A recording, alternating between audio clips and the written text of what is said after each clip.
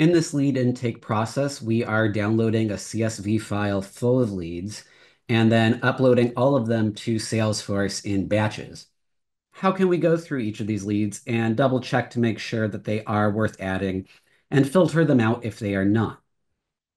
We are retrieving the data in batches as well, so we need to find a way to separate each item from the batch to check it. We can do this with repeat actions. I'll go ahead and add a step underneath parse CSV here. And you can see that we have options for repeat for each and repeat while actions. You can use a repeat for each action if you want to go through a list of items and perform the same actions on each item in the list. In this case, we have a list of leads and we want to perform the same logic each time for each lead. Alternatively, we have a repeat while action. We're not going to get into that today, but the idea here is that it will continue repeating as long as the condition remains true. So let's go with repeat for each here. And it's here that we need to check our input list. We're going to click into our input list data field and use the output of our parse CSV step, which are lines. And so we're going to go through each line that we've parsed to check if they are leads worth keeping. I'm going to click add a step inside the loop now, and I'm going to choose if condition. So for each line, each lead in our CSV, if a condition is true, do one thing. If not, do another thing. If the lead is of quality, I want to separate it into its own list and then upload that list to Salesforce, ignoring the other ones. In other words, filter out leads I do not need.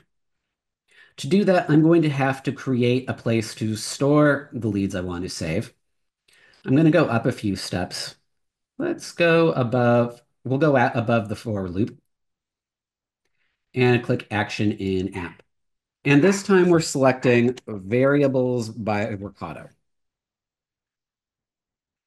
And a variable is a place where we can temporarily store data and then access it somewhere else. Think of it almost like scratch paper.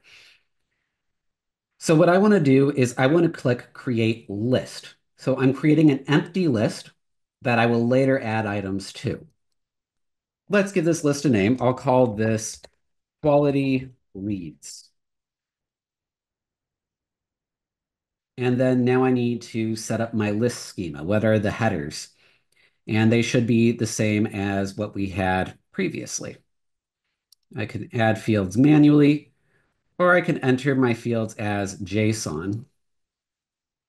JSON might look a little intimidating if you haven't used it before, but it's really not so bad.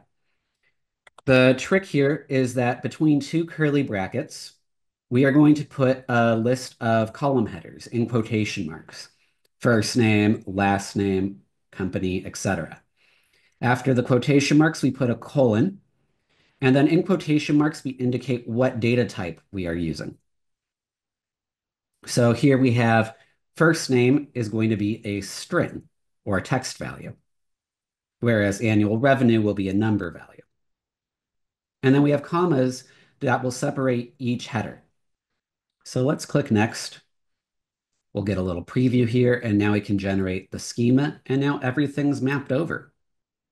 Now we have an empty list with the column headers that we need. So going back now to our repeat action, if a condition is true, we want to add that lead to a list. So we're going to go into yes under the if condition, action in app, and this time we will once again select variables by Workato. And this time we're going to add items to list. The list name will be quality leads from step 4. And where do we want to insert on the list? We're going to add anything we want to keep to the end of the list. And then we have to do mappings, but to save ourselves time, let's group map the data. So under step 7 here on the left, I click list item, and I'm going to map it to the output of the for each action. And we can see that we have 12 matching fields here. So let's click next. We can preview to verify that everything maps over as we expect it. And then we can apply those mappings. So all of that is done for us very quickly. Now that I have a separate list of leads I want to keep, I'm going to go to step 8, create leads in batches.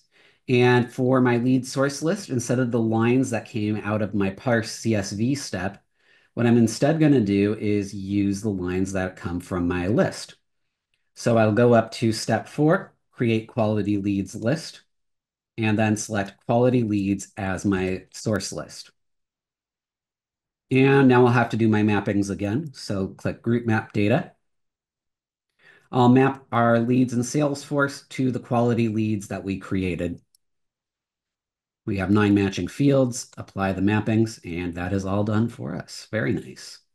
So to recap, we'll be separating the leads we want to keep, putting them in a new list, and that list will be the one that goes into Salesforce. Anything we don't want to keep will be left out.